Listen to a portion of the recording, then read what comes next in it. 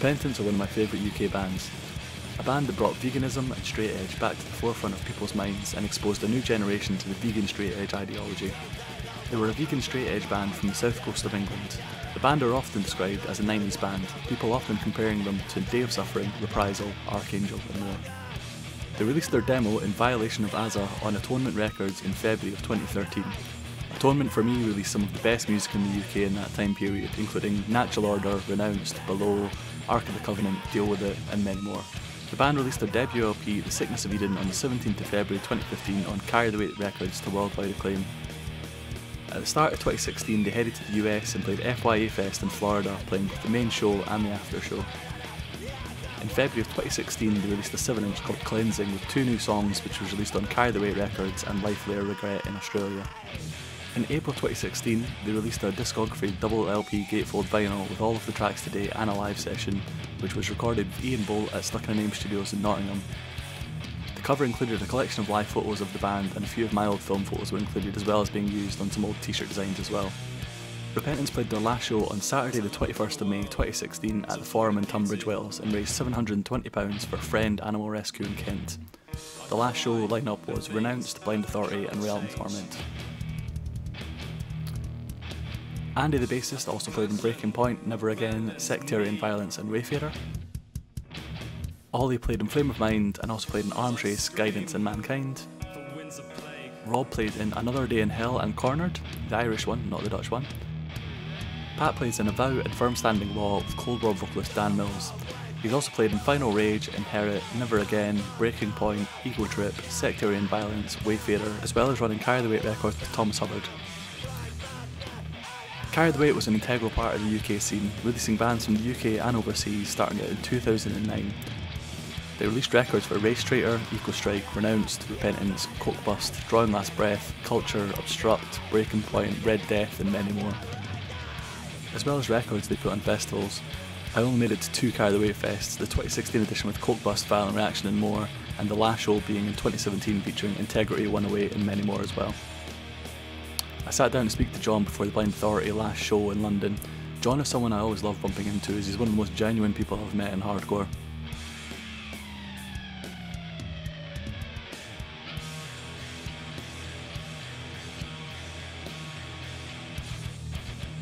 So I went to see local heroes Cranium, Triple H, Kanan and Course of Action, and Sheep's band played, a band called 12th Angel Calling, but they didn't have their bassist there, so it was a bit of a shitter really for them, I think. So can I bring your first show? The show was absolutely brilliant, and obviously had quite a lasting effect on my life, being that I went straight edge pretty soon afterwards. Because had you heard the bands before, or did you get dragged along? Or? No, so I had some friends, being like a mosher and what have you. I think I was about 13 years old, probably slightly older. Some guys that I knew in the year above me had sort of taken me under their wing really, because I was just a snotty skateboarder. And as we sort of got skateboarding together, went out and things, they sort of started inviting us along to stuff, and most of the time it was just getting stoned around their house. But I have never ever been stoned. I got drunk once when I was 12, so I didn't really want to do that. But one of the guys' brothers was in this band called Triple H, who are absolutely brilliant, jazz fusion hardcore. Strange mix, but absolutely brilliant. And so he said, why don't you come to this show? And so we kind of had to sneak in and pretend we were 16, so it was like a 16-only show. And we sort of met his brother, and they kind of were a bit disdainful of us because I was dressed in like a Metallica t-shirt and had my nails painted black, and I actually got whiplash from headbanging at the back of the show. But it was I'd never seen anything like it. I'd only really liked Slipknot and Metallica, and then to have this fucking energy and all these people going mad. I suppose in hindsight it's like people going mad, but I doubt they were. Probably only 5 people at the front, but to me it was just absolutely insane.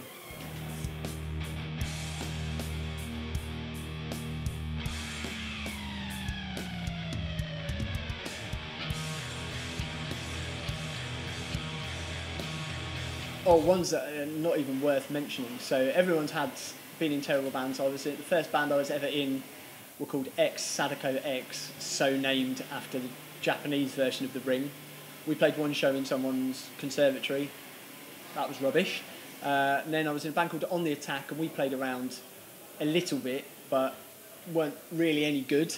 Yeah. And then the last band before Repentance I was in was a band called Afterburn. And I was actually in that with Dargan, who's the guitarist of Canaan. Funny story, I met him shitting himself in a car park in Hendon. We became friends, and we formed that band. And we did a few shows, put a demo's out there somewhere online, but it's, again, not very good. It's very tough.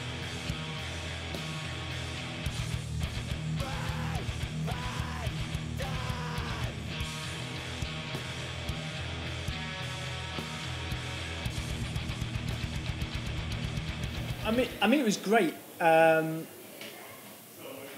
It still makes me feel really uncomfortable being, the modest person that I am. But a lot of people did come up and go, "Oh, I've gone vegan because of listening to Repentance," or "I've gone vegan or because of you," and I always felt really uncomfortable with that, because I think that although our music was kind of the catalyst for a few people to go vegan, I think it's actually people themselves that went vegan. It's got nothing to do with us. You have to be a compassionate individual in order to even want to look into it, to even be receptive to the message. And I think, in a certain sense, with hardcore, we're kind of preaching to the converted, so people's eyes are already really open to these sort of fringe ideas.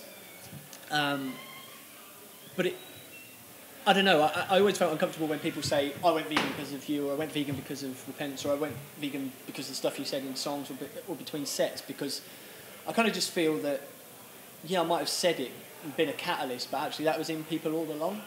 Do you know what I mean? Because, again, hardcore is this wonderful thing where, and for me certainly, when I started in hardcore, I was 13 years old. I was then instantly exposed to veganism, anarchist politics, extreme left-wing politics, vegetarianism, all these kind of fringe ideas that people have. I don't think...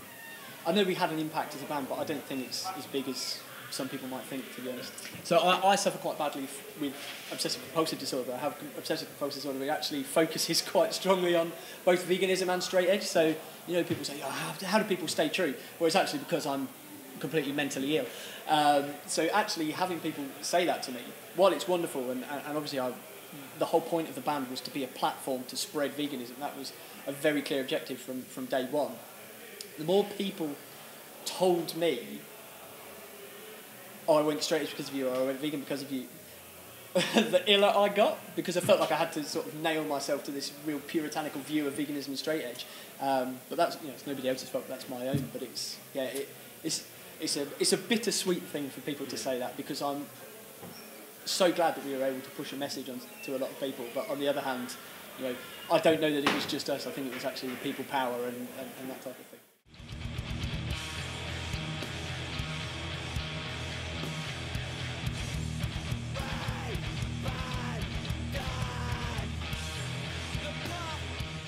I think that, so I would say that I'm a punk, even though I don't dress like a punk. The music I listen to is so far removed from punk.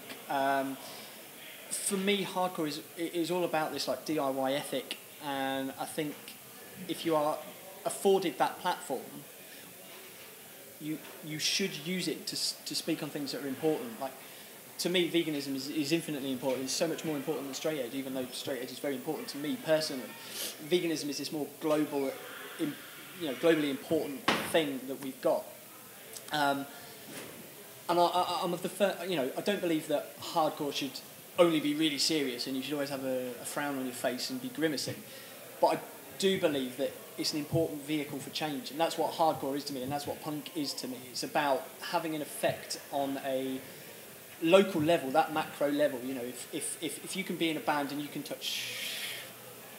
if you can affect 4, 5, 6 people, and then they go on and they affect 3, 4, 5, 6 people, and then they go on and affect 3, 4, 5, 6 people. We've got this growing thing where we've done something locally, but it's having an impact globally and spreading out, and I think that's what's really important about hardcore. I think that these just calling out a mosh call is really taking away from a platform that you've been given.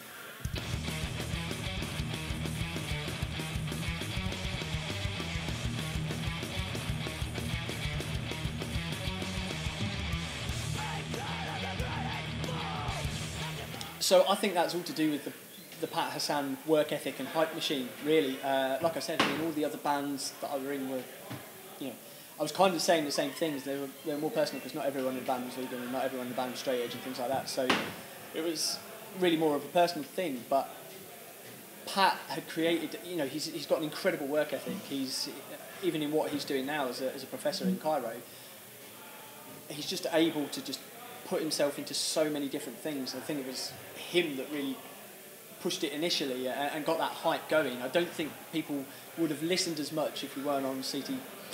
If Pat wasn't in the band, you know, I really don't think it would have gone as far as it did.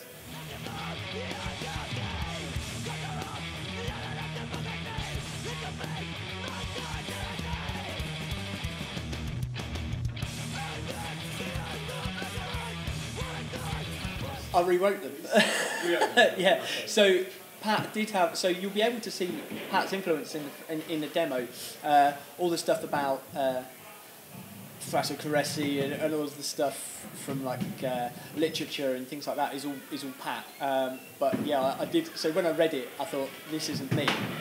So a lot of the more, not that I'm criticising Pat. I think that, you know, that allegory has a place in music. It has in vegan straight edge hardcore for a long time. You know, go back to any of the vegan straight edge bands in Belgium or whatever, and it's always there.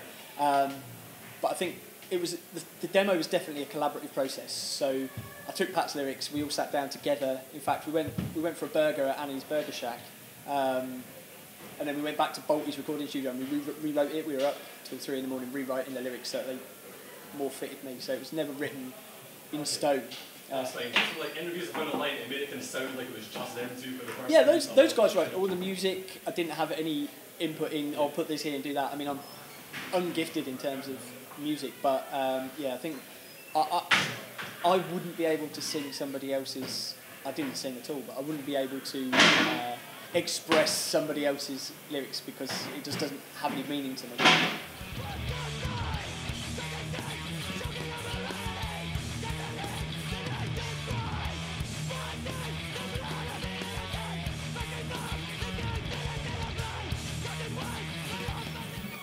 I'm not doing this to be really cool. You know, people say, oh, I like this band, and their first single is, but everything else is shit. My favourite hardcore bands are the bands that I grew up listening to that nobody else will have heard of. So Triple H, you know, are probably still one of my most favourite bands ever. Another screamo band from Peterborough called Men This Tear, who are fucking incredible. Course of Action, you know, who played the first show, headlined the first show that I ever went to, is still really important to me. I actually really like... People expect me to like spit out loads of like metalcore bands, but that's not really true. I'm into like shitty European youth group bands, really. There's a band called Section 8, not the band from New Jersey, who are fucking incredible. They've got this song called Get Into the Pit, and Triple H covered this song, Get Into the Pit, and it's I mean, it just encapsulates hardcore for me. If I hear like the opening bars to that song, I'm instantly doing this thing we used to do in Peterborough, where it's like, you know, like this, it just comes straight back to me. So yeah, the bands, my favourite bands are Triple H, Kanan, Course of Action, a band called Stand from Grimsby, Outlast, Section 8, 30 Seconds Till Armageddon, just stuff that was happening around the time that I first got into hardcore.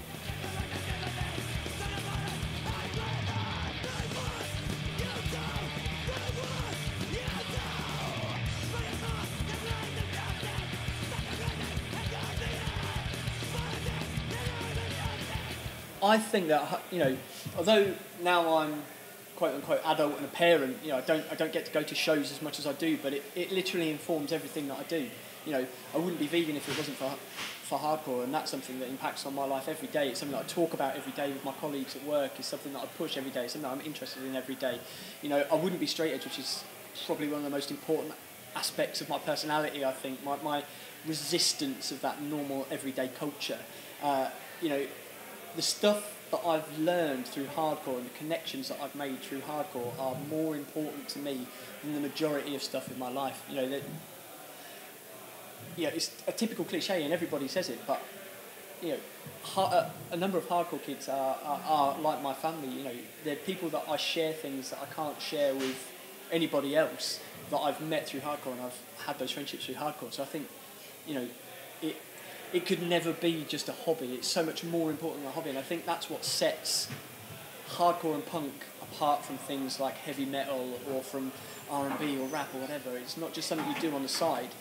It's something that we're a part of, a community that we're in part of. You know, this DIY thing that we've got, putting on shows, putting out records, making friends, putting people up on your fucking floor. You know, meeting people at the airport at 4 o'clock in the morning and then taking them straight out for breakfast. You know, that's hardcore to me. It's not just this music; it's everything that goes along with it.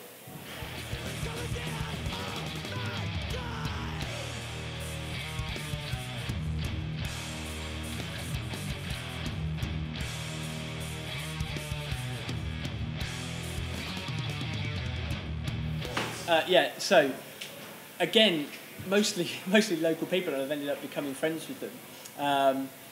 Alan Dargan from Canaan, who's become one of my best friends. I've always looked up to him. He's a sellout now, by the way. So you know, I'm a little bit heartbroken about that. But he was someone that I always sort of held up as this martyr of straight edge. And a guy called Max Mitchell. I don't know if you know Max. He's a fucking sick guy. I met him probably 2001 outside a show in Peterborough. Caliban had just played, Stand, and some other bands. And he said to me, "You see all this ninja shit that people are doing? Fuck that shit. You get too tired too quickly. You want to be doing two-steps, posse moshes, like Tom Campbell." And yeah, so Max Mitchell was a very important person in my life. And I met him.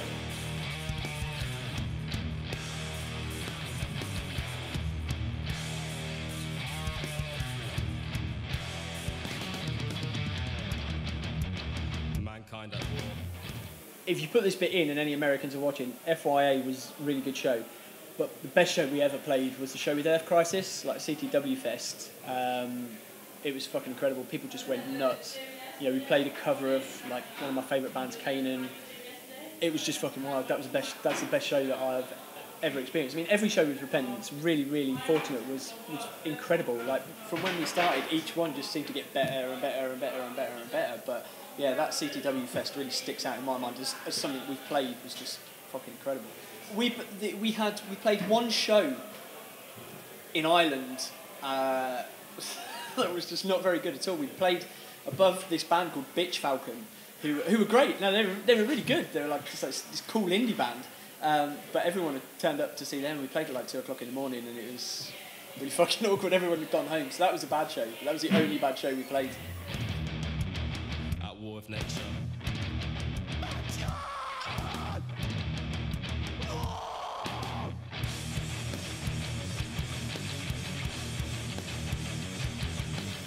The concept of UKHC, I think. So when I started going to there was this thing of regional hardcore, and I think with the internet being as prevalent as it is now, you don't get regional hardcore anymore. You've got one big UKHC scene, and it really wasn't like that when I started going to shows. People were connected and people were putting on shows, but it was, you had your local scene, and it wasn't just hardcore bands either. So you couldn't have a niche taste. You couldn't just like Beatdown, or you couldn't just like metalcore, or you couldn't just like Youth Crew. You know, you had to like everything. So the first shows that I would be going to were, you know, you'd have a metalcore band, you'd have a punk band, you'd have a ska punk band, you'd have probably an indie band, you'd have, you know, a new metal band, and it'd be great, and it's this really eclectic mix, but that was your local scene, and it was a DIY scene that spanned many different genres, and it was fucking incredible. But you don't get mixed shows anymore, really, in hardcore. You don't get... So you would, like today, you wouldn't get a ska band on this because hardcore is no longer regional. Hardcore is UK hardcore, and you can be just a hardcore kid. But when not that I've been going to shows forever, but 20 odd years, you couldn't just be a hardcore kid, or you'd get no one to your shows. You know, you had to give flyers to everyone in town. You know, not everyone had the internet, and a lot of people had dial-up, so you'd go out to the centre of town and there was a couple of guys in my town called X, Dean and Dan X, and they did the shows X, Dean and Dan X Presents. You can go through there to the toilet, it's all good, yeah, don't worry. Quite a comedic experience, isn't it? Yeah, but we had these guys, X, Dean and Dan X, and they'd hand out flyers in the centre of town, and they'd give them to fucking everyone, and they really pushed like our local scene. And there was a record label called Positive Outlet Records, and they just had a stall on the market, so anyone could come up and pick up like an actual record or an actual CD. So that's what I think has changed. I think the only real regional scene is that whole LX4, 6, whatever scene is the guys from Leeds that have really got that tight-knit group of people. They're the only real regional scenes where people still have that quote-unquote pride in their local scene. So people would say like Glasgow hardcore, or people would say like London hardcore or London straight edge. It doesn't exist in the same way a regional hardcore scene would. I mean, Ruction is a classic example of that. So Ruction have got their own thing. They have like beatdown and that type of thing. Well, not really beatdown, because I wouldn't call it beatdown. You know, it's just straight up hardcore, really. But they're known for that type of hardcore. And if every other fucker in England decided they didn't like hardcore anymore, Ruction would still have their scene, and it would still be really strong because they're from that age of regional hardcore.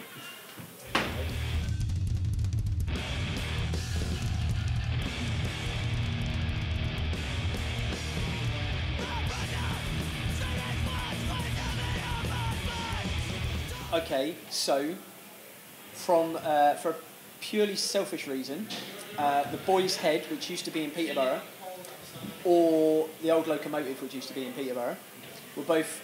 It's all right. It's all right. Just go. I thought you guys were like in the middle of the film. We are. Oh, this adds to it. Carry on, mate. Yeah. So yeah, both the Boy's Head. We had a few venues. We had the Boy's Head, the Crown, the old Locomotive. And they were just like shitty, dingy back rooms in the back of pubs. But that's where I grew up listening to, put on shows, never in the Crown because I'm too young, but we put on shows at the Boy's Head, me and my group of friends, and they were fucking brilliant. And they were between sort of 2003 and 4, we were really in this peak of hardcore. So they went off at every show, and we got people coming down from all these other regional scenes. So that'll always have a place in my heart. But I think bigger venues that people might know, probably the Underworld. Is probably one of my favourite in the UK, or the Broomhall Centre or the Blind Centre in Sheffield when they were packed. I mean, if they were empty, it was shitty. But when the big bands, the sound wasn't the best. And it was awful. Just the atmosphere. Yeah, but sound's not important in hardcore. That's the thing. Like anyone can play in a hardcore band. It doesn't matter. It doesn't matter what it sounds like. It's, if people are going mad, I believe fully that the band is the least important thing in hardcore. It's all about the crowd. If the crowd fucking go off, you could sound awful. You don't even need to be switched on. The crowd are going off.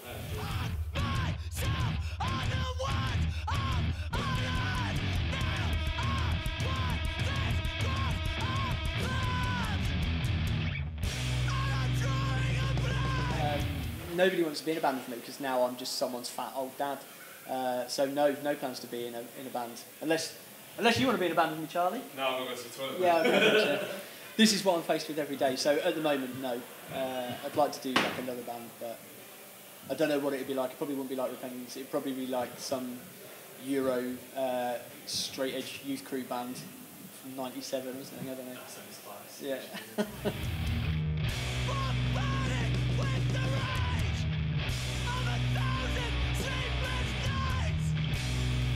And I think that's the song that I did is absolutely brilliant.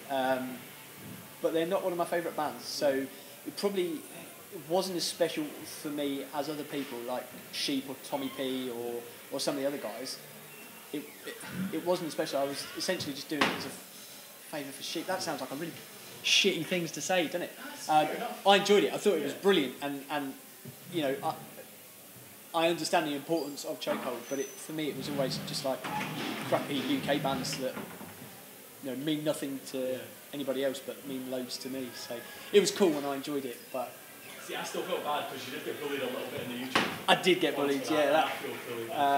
No problem, not your fault. But if that guy who commented about me being fat is watching this video, thanks, mate.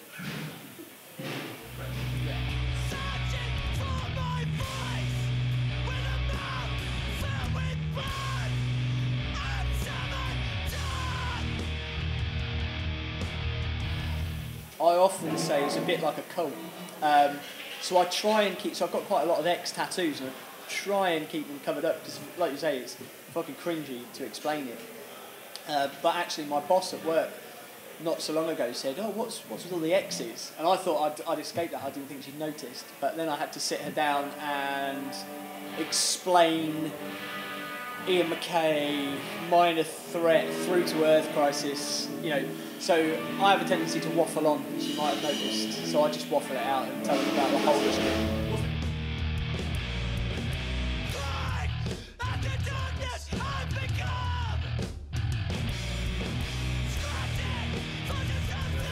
I am a dad to a very wonderful, intelligent, feminist child. And that takes up most of my time. I like to build shit, but I don't build anything that's any good, that anybody would want. So I've basically got a load of crap in my house that I've built that no one will want. I work in tenancy sustainment, so I think that is... We're carrying on. I work in tenancy sustainment, which is kind of informed by hardcore as well. So I do... We kind of stop people that have drug addictions, child support issues, child protection plans, losing their tenancies so they've still got somewhere to live. And I kind of feel like I got into that because of the compassionate things that I learned through hardcore. So, yeah, that's